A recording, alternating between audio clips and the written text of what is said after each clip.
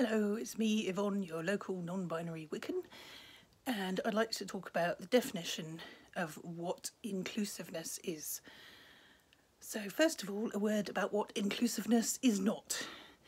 It doesn't mean that we have to include people with obnoxious views, like right-wingers or people that we don't share values with, because, as Karl Popper explained, the paradox of tolerance is that we cannot tolerate the intolerant.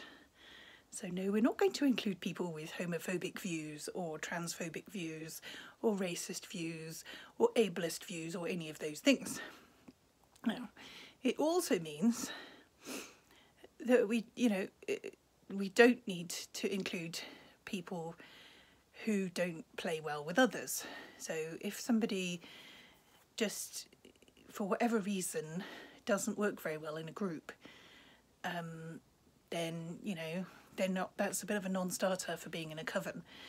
And if they aren't actually witch material for whatever other reason, then Wicca is not going to be a good fit for them.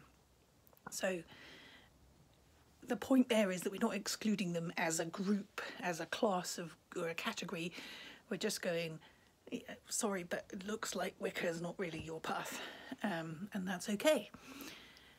So what inclusiveness is it's making sure that our rituals don't structurally exclude any particular group.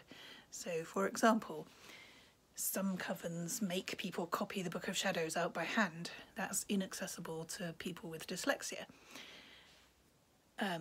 If you make everybody stand boy, girl in the circle, that is very inaccessible to non-binary people, because we're going, well, where do you want me to stand then? And also doing invocations where you can, any person of any gender can invoke a deity of any gender onto another person of any gender. Sorry, a bit long-winded, but you get the idea. And all the things that are often ascribed to one or other of the gender binary in circle can be done by a person of any gender in inclusive Wicca. So, for example, consecrations, those are not gendered. Cakes and wine, not gendered, and so on. You get the idea.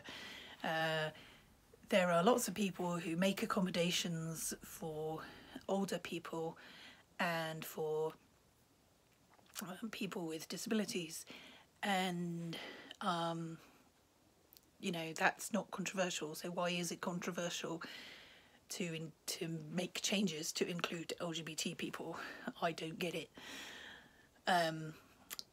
So that's really it in a nutshell. If you want to find out more about inclusive Wicca, I have other videos on inclusive Wicca on my channel, and you can find out more by reading my books and my blog, and examining your own conscience to find out what you think inclusive means. So, hope you're all well. Blessed be. Take care.